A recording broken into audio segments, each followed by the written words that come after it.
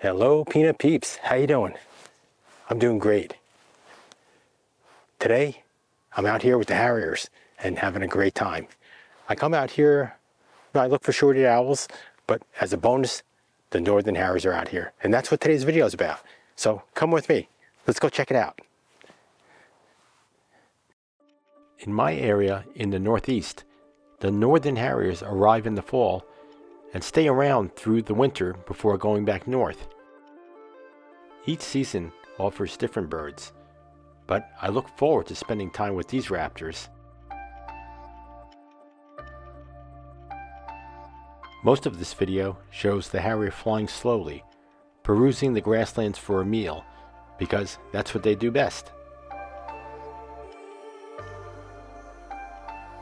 They can actually reach speeds of up to 25 miles per hour, but they prefer to soar low and slow, looking for that meal.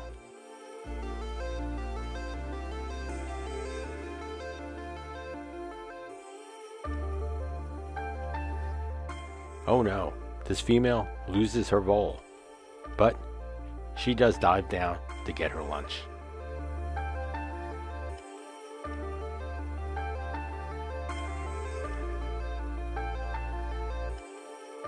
Here, this owl comes down to greet the Harrier, and I didn't even know the Harrier was sitting there right in the grassland.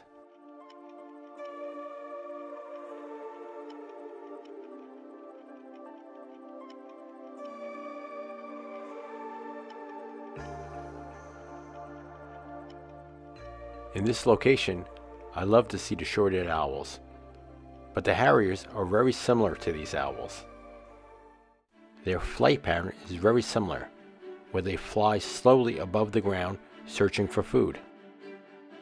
They also have a similar face, which allows for improved hearing, which they both use to locate prey. Here, the Harrier buzzes right by the crowd and says, "Here I am, take some pictures."